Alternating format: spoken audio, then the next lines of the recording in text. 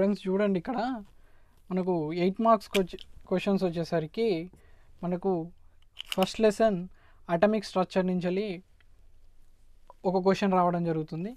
So మనకి ఇందులో total 2 questions ఉన్నాయి, ఇంపార్టెంట్ క్వశ్చన్స్ వచ్చేసరికి. సో ఈ 2 క్వశ్చన్స్ ప్రిపేర్ కాండి, మీకు ఇందులో కంపల్సరీ ఒక క్వశ్చన్ రావడానికి అవకాశం ఉంది.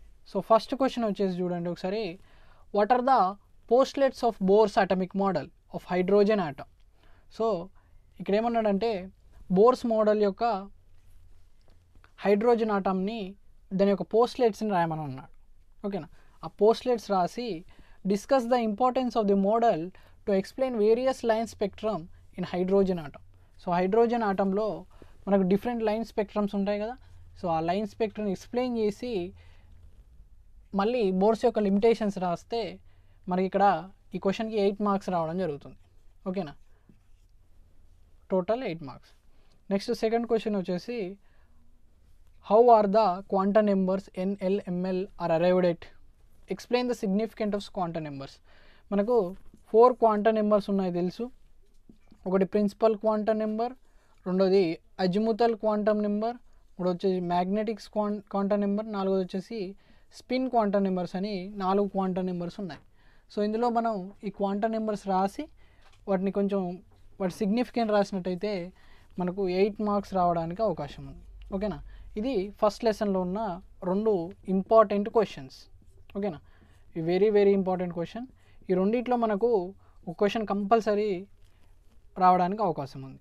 So next chapter classification of ఎలిమెంట్లో చూద్దాం ఏం క్వశ్చన్స్ ఉన్నాయో.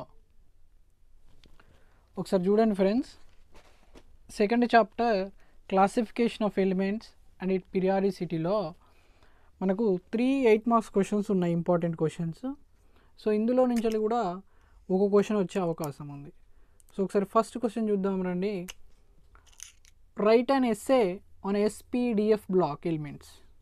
సో మనకు SPDF అనే 4 బ్లాక్స్ ఉన్నాయి కదా. సో ఆ బ్లాక్స్ మీద ఒక ఎస్సే రాయమంటున్నాడు. సో ఇది వచ్చేసి 8 మార్క్స్, అంటే ఒక్కొక్క దాని మీద మనం ఎస్సే రాయవలసి ఉంటుంది. ఓకేనా, నెక్స్ట్ సెకండ్ క్వశ్చన్ వచ్చేసరికి, what is the periodic property. So ఈ పీరియాడిక్ ప్రాపర్టీ మీద కూడా మనకు ప్రీవియస్లో వచ్చినటువంటి క్వశ్చన్ అండి ఇది. How the following properties vary in groups and periods, explain. So మనకు పీరియాడిసిటీ అనేది గ్రూప్స్లో ఎలా ఉంటుంది అండ్ పీరియడ్స్లో ఎలా ఉంటుంది అనేది ఇక్కడ చెప్పమన్నాడు. సో దానికి వచ్చేసి 8 మార్క్స్. ఇందులో మనకు ఏదైనా 2 ఇవ్వచ్చు. ఓకేనా, అటామిక్ స్ట్రక్చర్ కావచ్చు, అయోనైజేషన్ ఎంథాల్పీ కావచ్చు, ఎలక్ట్రాన్ గెయిన్ ఎంథాల్పీ కావచ్చు. సో ఎంథాల్పీ అంటే ఏం లేదు, ఇట్స్ ఎనర్జీ అంటాం. Electron negativity. ఓకేనా, ఈ 4 ఏవైనా చూసి 4 కాదు మిగతా ఏవైనా అడగవచ్చు. అటామిక్ నెంబర్ కావచ్చు, ఇంకేమున్నాయి, అయోనైజేషన్ ఎంథాల్పీ, ఇవన్నీ ఉన్నాయి కదా. సో ఇందులో నుంచి మనకి ఇంకేమన్నా అడగవచ్చు. ఓకేనా, సో ఇదైతే ఇంపార్టెంట్ క్వశ్చన్, మనకు ప్రతి ఇయర్లో వచ్చే క్వశ్చన్ అని చెప్పవచ్చు. సో నెక్స్ట్ క్వశ్చన్ నెంబర్ 3 వచ్చే, ఒకసారి థర్డ్ క్వశ్చన్ చూడండి. Define IE1 and IE2. Why IE2 is greater than IE1 for a given atom. Discuss the factor that effect ionisation of an element. So IE1 and IE2 అంటే ఏం లేదు, ఇక్కడ ionisation అని అర్థం. So first ionisation energy and second ionisation energy. So వీటిని define చేయాలి. And second ionisation is greater than first ionisation for a given atom, discuss చేయమని అంటున్నాడు. సో ఇది రాస్తే మనకు 8 మార్క్స్ వస్తాయి. సో ఇది కూడా ఇంపార్టెంట్ క్వశ్చన్. సో మనం ఫస్ట్ అటామిక్ స్ట్రక్చర్లో 2 క్వశ్చన్స్ ఉన్నాయి కదా, ఆ 2 పర్ఫెక్ట్గా నేర్చుకొని ఇందులో కూడా ఈ 2 పర్ఫెక్ట్గా నేర్చుకున్నట్టయితే ఈ 4 నుంచి కంపల్సరీ 2 క్వశ్చన్స్ రావడం జరుగుతుంది. ఓకేనా, సో నా సజెషన్ ఏంటంటే ఫస్ట్ ఈ 2 క్వశ్చన్స్ నేర్చుకోండి, ఆ తర్వాత ఈ క్వశ్చన్ నేర్చుకోండి. ఓకేనా,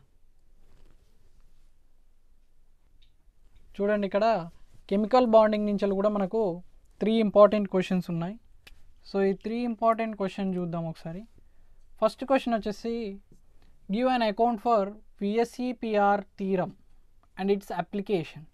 సో మనకు valency bond theorem and valency electron theorem అని 2-3 థీరమ్స్ ఉన్నాయి. సో అందులో కూడా ఇదొక థీరం. ఈ థీరంని ఎక్స్ప్లెయిన్ చేసి అండ్ ఇటు అప్లికేషన్స్ కూడా ఎక్స్ప్లెయిన్ చేయమని అంటున్నాడు. సో ఇది అంత ఇంపార్టెంట్ క్వశ్చన్ కాదు, కాబట్టి అయినప్పటికీ మనకు ఇది 4 మార్క్స్లో కూడా అడిగే అవకాశం ఉంది కాబట్టి నేను అక్కడ అటెంప్ట్ చేయడం జరిగింది. సో చూడండి, సెకండ్ క్వశ్చన్ వచ్చేసరికి what do you understand by the hybridisation, explain the different type of హైబ్రిడైజేషన్స్. మనకు SP2 SP3 హైబ్రిడైజేషన్స్ ఉన్నాయి. సో ఎస్ అండ్ పి హైబ్రిడైజేషన్ని రాసి దాని యొక్క ఎక్స్ప్లెయిన్ చేసి డయాగ్రామ్స్ ఏమని అంటున్నాడు.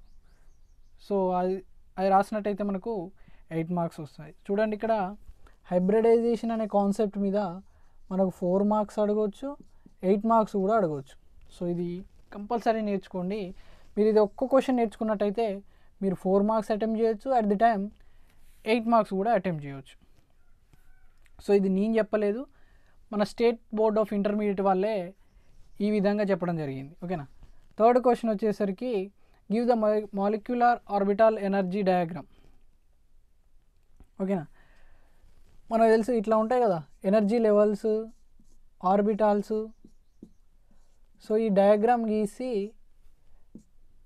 నైట్రోజన్ అండ్ ఆక్సిజన్కి మనకు టెక్స్ట్ బుక్లో ఉన్నాయి, మెటీరియల్స్లో కూడా ఉన్నాయి.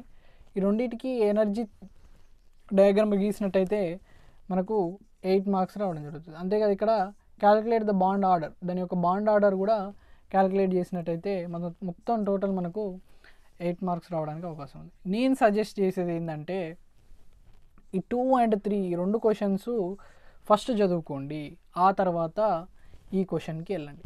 సో నేను ఎందుకు ఈ క్వశ్చన్ చదవమంటున్నానంటే ఆ 2 లెసన్స్ నుంచి చదివితే సరిపోతుంది కదా అని మీరు అనుకోవచ్చు. ఎందుకంటే మనకి ఇక్కడ కెమికల్ బాండింగ్ నుంచి 2 4 మార్క్స్ వచ్చే అవకాశం ఉంది, ఒక 8 మార్క్స్ వచ్చే అవకాశం కూడా ఉన్నది. కాబట్టి మీరు ఈ 2 నేర్చుకున్నట్టయితే ఇటు 8 మార్క్స్ అటెంప్ట్ చేయొచ్చు, అట్ ది టైం మాకు 4 మార్క్స్ కూడా అటెంప్ట్ చేయడానికి అవకాశం ఉంది. కంపల్సరీ ఈ 2 ప్రాక్టీస్ చేయండి, బాగా ఎగ్జామ్లో వచ్చే అవకాశం ఉంది. సో మనకు ఆర్గానిక్ కెమిస్ట్రీ నుంచి కూడా ఒక 8 మార్క్స్ వచ్చే అవకాశం ఉంది.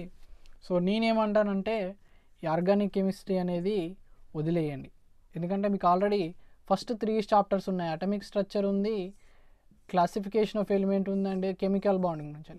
ఈ మూడింటి నుంచి మనకు 3 క్వశ్చన్స్ వస్తాయి. సో ఈ 3 లెసన్ పర్ఫెక్ట్గా చదువుకున్నట్టయితే మీరు ఈ 2 ఏమైనా 2 అటెంప్ట్ చేయడానికి అవకాశం ఉంటుంది. అనవసరంగా టైం వేస్ట్ ఆర్గానిక్ కెమిస్ట్రీకి వెళ్ళమాకండి.